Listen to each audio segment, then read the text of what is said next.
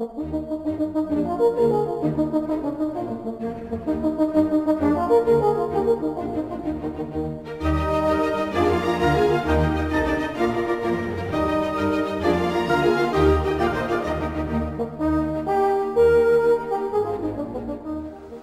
is Ottery St Mary, a quiet Devon town situated between Exeter and Honiton.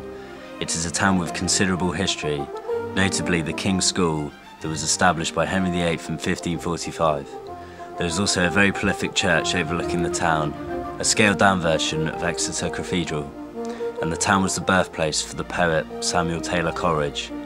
But these landmarks do not attract most of Ottery St Mary's visitors.